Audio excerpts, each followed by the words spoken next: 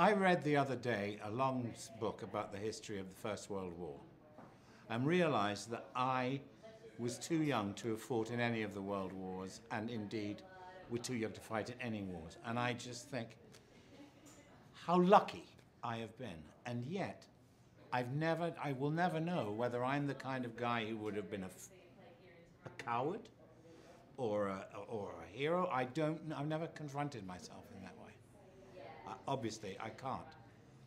And in a way, what this film does is it tries to sort of do that with our story. Would you confess, or would you go with it? And it's an interesting sort of thing in the human psyche, how they kind of respond to it. And the director, how was he, Mr. Saville? Matt was great. Matt was fantastic to work with. I mean, very generous, very supportive.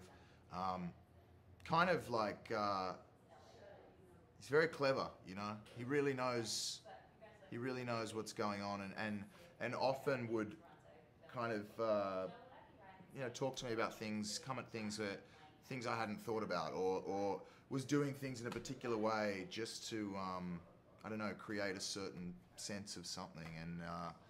And yeah, I think he's very skilled in that area. And I'd work with him again in a heartbeat.